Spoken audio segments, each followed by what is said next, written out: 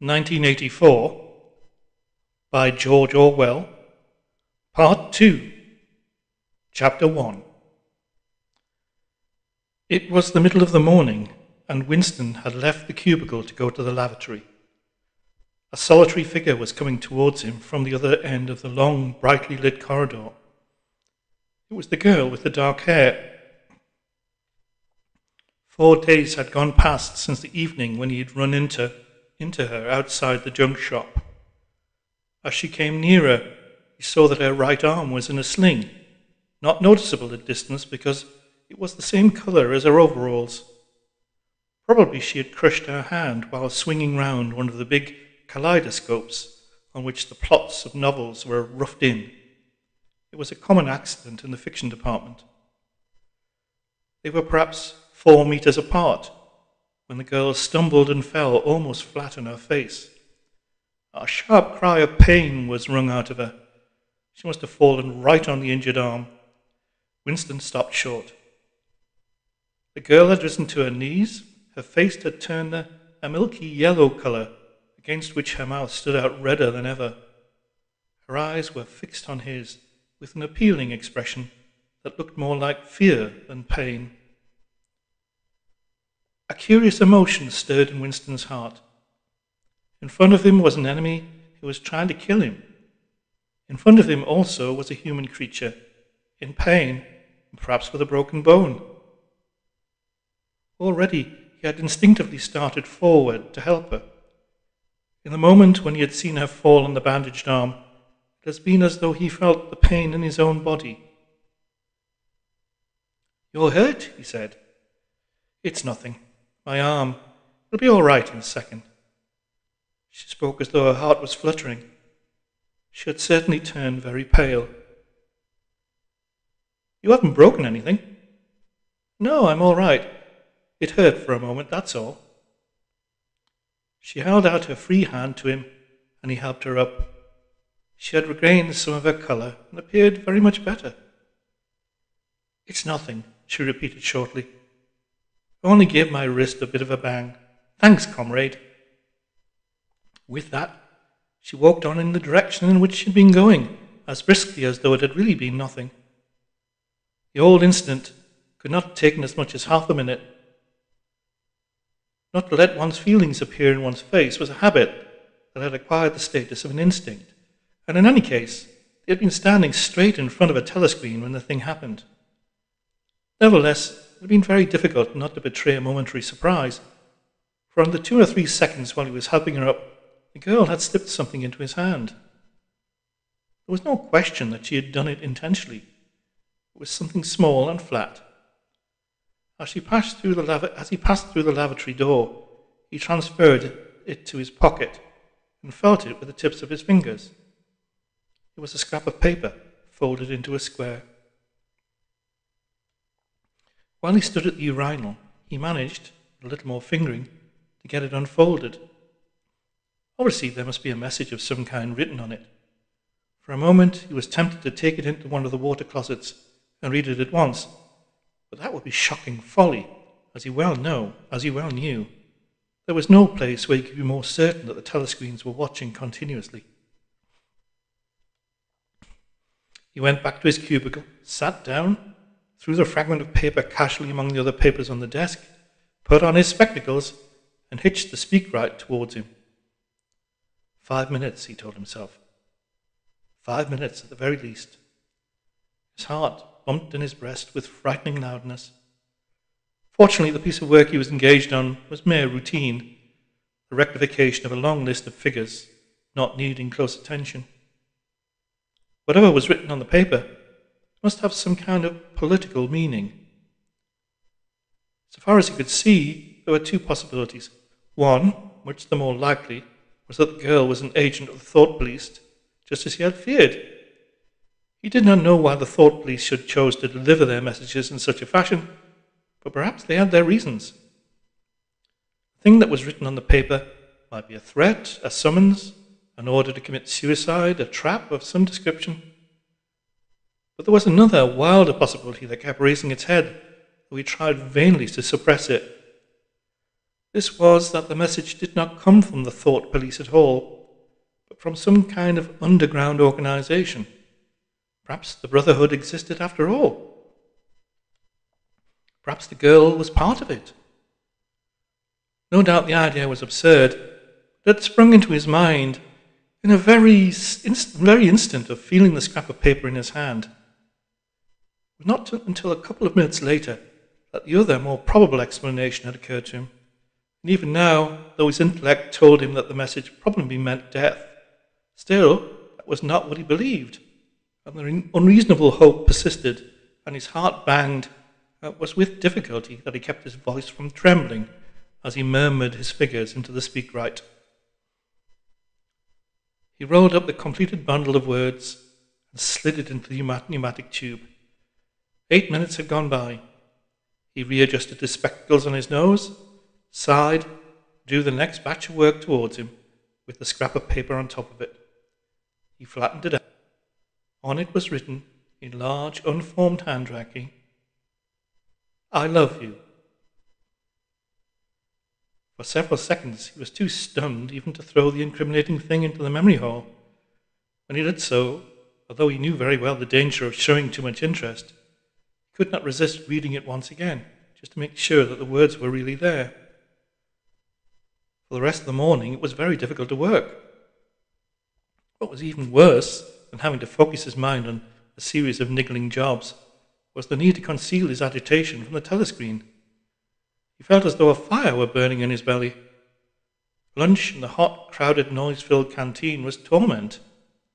He had hoped to be alone for a little while during the lunch hour, but as bad luck would have it, the imbecile Parsons flopped down beside him, the tang of his sweat almost defeating the tinny smell of stew, and kept up a stream of talk about the preparations for Hate Week.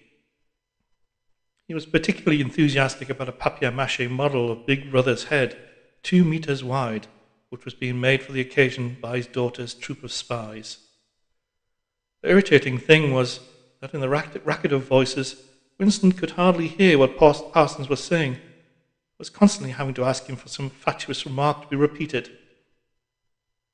Just once he caught a glimpse of the girl at a table with 2 other girls at the far end of the room. She appeared not to have seen him, and he did not look in that direction again. The afternoon was more bearable. Immediately after lunch, there arrived a delicate, difficult piece of work, which would take several hours and necessitated putting everything else aside. It consisted in falsifying a series of production reports of 2 years ago in such a way as to cast discredit on a prominent member of the inner party who was now under a cloud. This was the kind of thing that Winston was good at, and for more than 2 hours he succeeded in shutting the girl out of his mind altogether. Then a memory of her face came back. With it, a raging, intolerable desire to be alone. Until he could be alone, it was impossible to think this new development out. Tonight was one of his nights at the community centre. He wolfed another canteen, hurried off to the centre, took part in the solemn foolery of a discussion group, played 2 games of table tennis, swallowed several glasses of gin, and sat for half an hour through a lecture entitled Ingsoc in Relation to Chess. His soul writhed with boredom, but for once he had no impulse to shirk his evening at the centre. At the sight of the words, "I love you," the desire to stay alive had welled up in him, and the taking of minor risks suddenly seemed stupid. It was not till 23 hours, when he was home and in bed, in the darkness, where he was safe even from the telescreen so long as he slept silent, that he was able to think continuously. It was a physical problem that had to be solved. How to get in touch with the girl and arrange a meeting. He did not consider any longer the possibility that she might be laying some kind of trap for him. He knew that it was not so because of her unmistakable agitation when she handed him the note. Obviously, she had been frightened out of her wits, as well she might be, nor did the idea of refusing her advances even cross his mind. Only 5 nights ago, he had contemplated smashing her skull in with a cobblestone, but that was of no importance. He thought of her naked, youthful body as he had seen it in his dream. He had imagined her a fool like all the rest of them, her head stuffed with lies and hatred, her belly full of ice. A kind of fever seized at him at the thought that he might lose her. The white, youthful body might slip away from him. What he feared more than anything else was that she would simply change her mind if he didn't get in touch with her quickly. The physical difficulty of meeting was it was like trying to make a move at chess when you were already mated. Whichever way you turned, the telescreen faced you. Actually, all the possible ways to communicate with her had occurred to him within 5 minutes of reading the note. But now, with time to think, he went over them one by one, as though laying out a row of instruments on a table. Obviously, the kind of encounter that had happened this morning couldn't be repeated. If she had worked in the records department, it might have been comparatively simple, but he had only a very dim idea whereabouts in the building the fiction department lay, and he had no pretext for going there. If he had known where she lived and at what time she left work, he could have contrived to meet her somewhere on her way home, but to try to follow her home was not safe, because it would mean loitering about outside the ministry, which was bound to be noticed. As for sending a letter through the mails, it was out of the question. By a routine that was not even secret, all letters were opened in transit. Actually, few people ever wrote letters. For the messages that it was occasionally necessary to send, they were printed postcards with long lists of phrases, and he struck out the ones that were inapplicable. In any case, he didn't know the girl's name, let alone her address. Finally, he decided that the safest place was the canteen. If he could get her at a table by herself, somewhere in the middle of the room, not too near the telescreens, and with sufficient buzz of conversation all around, if these conditions endured for, say, 30 seconds, it might be possible to exchange a few words. For a week after this, life was like a restless dream. On the next day, she did not appear at the canteen until he was leaving it, the whistle having already blown. Presumably, she had changed onto a later shift. They passed each other without a glance. On the day after that, she was in the canteen at the usual time, but with 3 other girls and immediately under a telescreen. And for 3 dreadful days, she didn't appear at all. His whole mind and body seemed to be afflicted with an unbearable sensitivity, a sort of transparency which made every movement, every sound, every contact, every word that he had to speak or listen to an agony. Even in sleep, he could not altogether escape from her image. He didn't touch the diary during those days. If there was any relief, it was in his work, in which he could sometimes forget himself for 10 minutes at a stretch. He had absolutely no clue as to what had happened to her. There was no inquiry he could make. She might have been vaporized. She might have committed suicide. She might have been transferred to the other end of Oceania. Worst and likeliest of all, she might simply have changed her mind and decided to avoid him. The next day she reappeared. Her arm was out of the sling and she had a band of sticking plaster around her wrist. The relief of seeing her was so great that he could not resist staring directly at her for several seconds. On the following day, he very nearly succeeded in speaking to her. When he came into the canteen, she was sitting at a table, well out from the wall, and was quite alone. It was early, and the place was not very full. The queue edged forward till Winston was almost at the counter, and was held up for 2 minutes because someone in front was complaining that he had not received his tablet of saccharin. But the girl was still alone, and when Winston secured his tray, he began to make for her table. He walked casually towards her, his eyes searching for a place at some table beyond her. She was perhaps 3 meters away from him. Another 2 seconds would do it. Then a voice behind him called, "Smith!" He He pretended not to hear. "Smith!" repeated the voice more loudly. It was no use. He turned round. A blonde-headed, silly-faced young man named Wilshire, whom he hardly knew, was inviting him with a smile to a vacant place at his table. It wasn't safe to refuse. After having been recognised, he could not go and sit at the table with an unattended girl. It was too noticeable. He sat down with a friendly smile. The silly blonde face beamed into his. Winston had a hallucination of himself smashing a pickaxe right into the middle of it.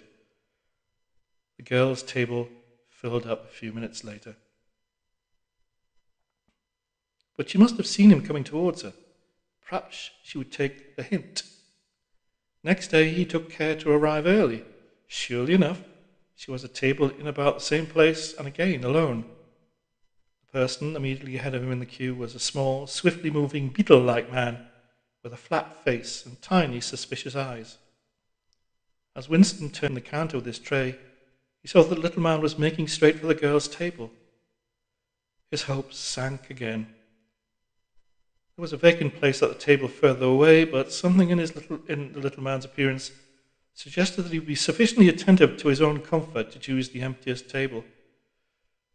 With ice at his heart, Winston followed. It was no use unless he could get the girl alone. At this moment, there was a tremendous crash. The little man was sprawling on all fours.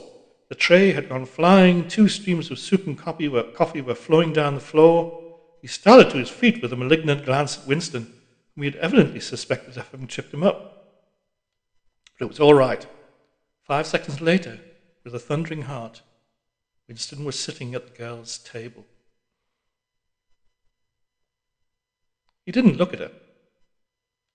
He unpacked his tray and promptly began eating. It was all important to speak at once before anyone else came, but now a terrible fear had taken possession of him. A week had gone by since she had first approached him. She would have changed her mind. She must have changed her mind. It was impossible that this affair should end successfully. Such things did not happen in real life.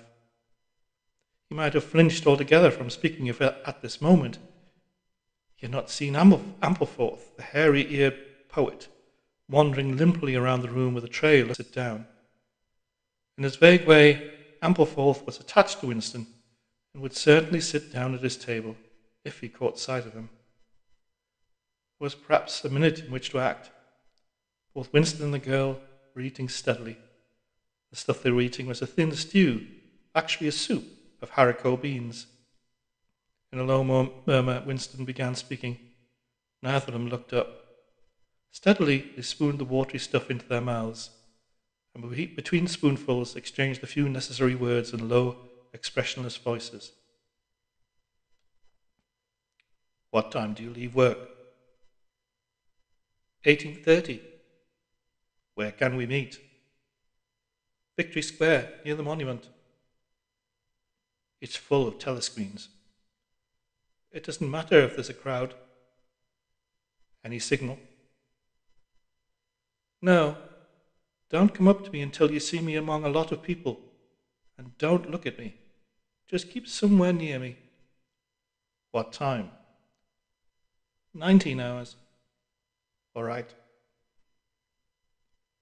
Ampleforth failed to see Winston and sat down at another table. They did not speak again, and so far it was possible for 2 people sitting on opposite sides of the same table, they didn't look at each other. The girl finished her lunch quickly and made off, while Winston stayed to smoke a cigarette. Winston was in Victory Square before the appointed time. He wandered around the base of the enormous fluted column at the top of which Big Brother's statue gazed southward towards the skies where he had vanquished the Eurasian aeroplanes. The East Asian aeroplanes that had been a few years ago in the Battle of Airstrip 1. In a street in front of it, there was a statue of a man on horseback, which was supposed to represent Oliver Cromwell. At 5 minutes past the hour, the girl still had not appeared. Again, the terrible fear seized upon Winston.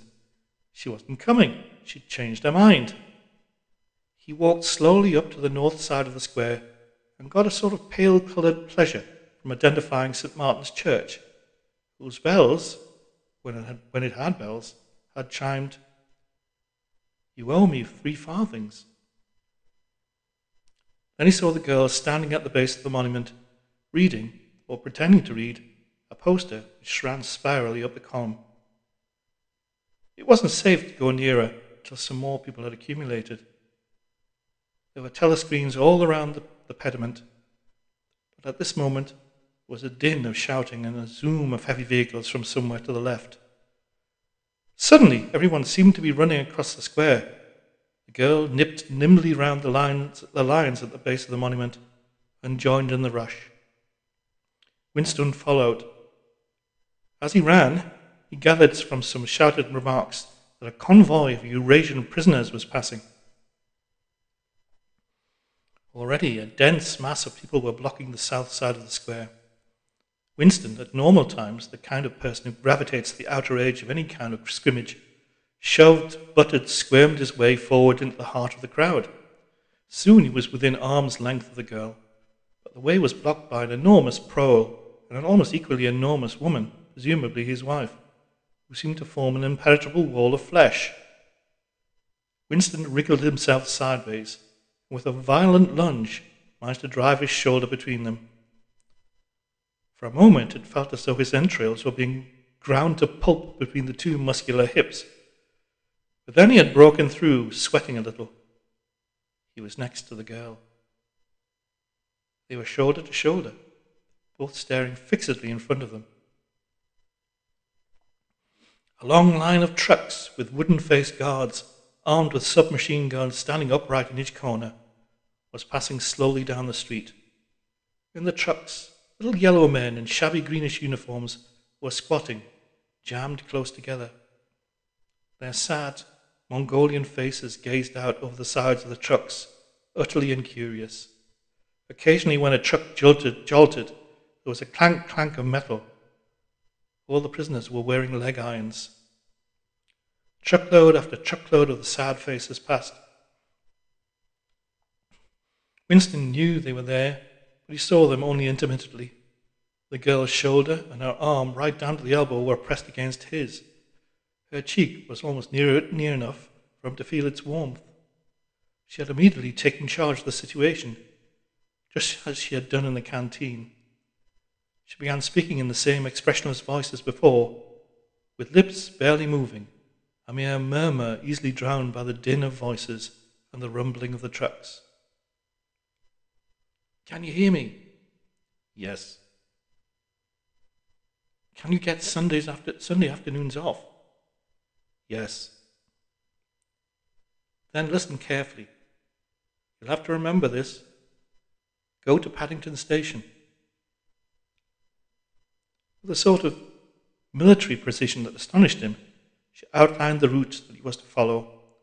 A half-hour railway journey, turn left outside the station, 2 kilometres along a road, a gate with the top bar missing, a path across a field, a grass-grown lane, a track between bushes, a dead tree with moss on it.